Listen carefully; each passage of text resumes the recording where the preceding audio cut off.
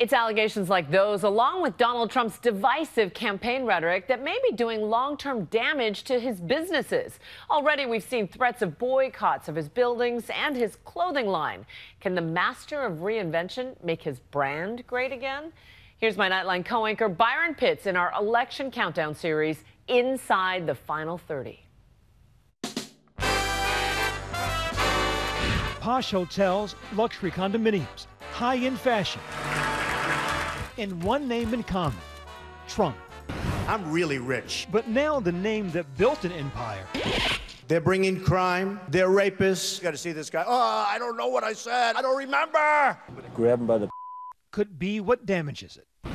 Head to Bloomberg, talk about the Trump brand, the dollars and cents of the Trump brand. But after allegations of sexual assault, he was like an octopus. It was like he had 6 arms. And comments directed towards minority groups, veterans, and the disabled. I don't know what I said. Is the Trump name an asset or liability?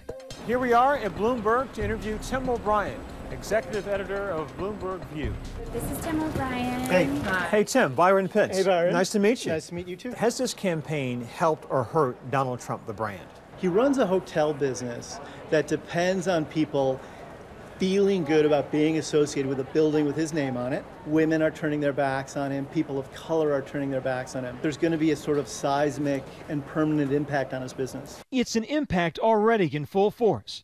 A short ride uptown, a trio of residential buildings with the Trump name are now in an all-out battle to have the brand removed. When you moved in 4 years ago, were you bothered by the Trump name? No, frankly, I didn't think about it. Now I think it stands for the worst of America. Linda Gottlieb has gathered 542 signatures on the name removal petition. His name is his biggest asset, so what a great way to attack him. Meanwhile, 800 miles west, event planner Beth Bernstein says she booked conferences and weddings at a Trump hotel in Chicago for years. That was until news broke of this now infamous recording. grab him by the Bernstein wrote in her blog, I simply cannot bring myself to walk in the door any longer. And made a decision to sever her business ties with Trump's hotels. I'll be following this up with a letter to my contact there to take me off of their preferred vendor list. But like him or not, Donald Trump is a titan of industry. When you look at that wonderful skyline, do you say, I own that? I'd really like to buy everything if that were possible.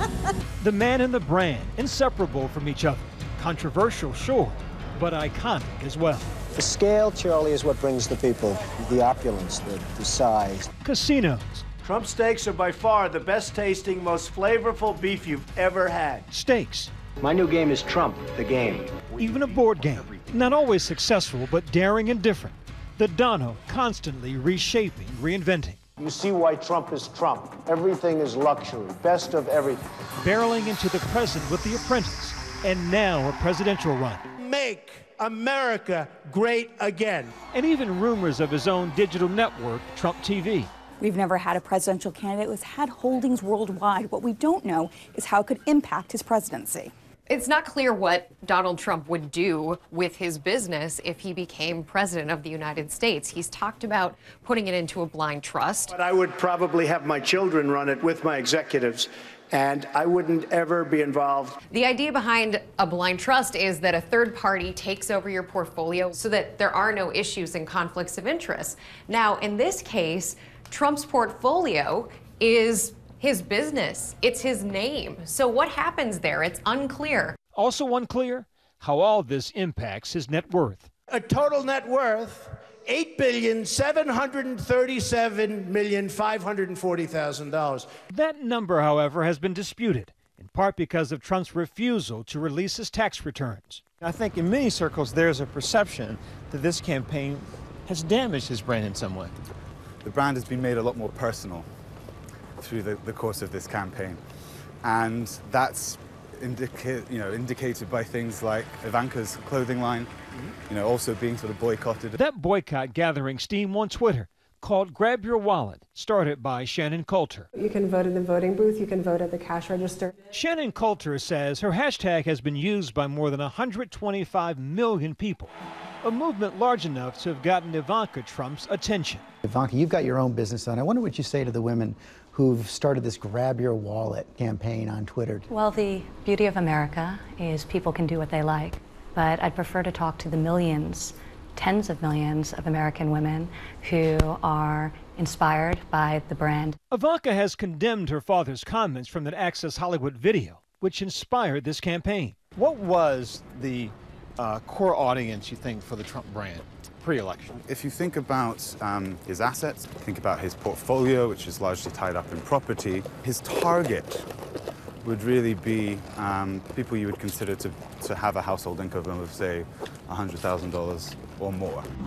Donald Trump is essentially the 1%, and he lives a very rarefied lifestyle.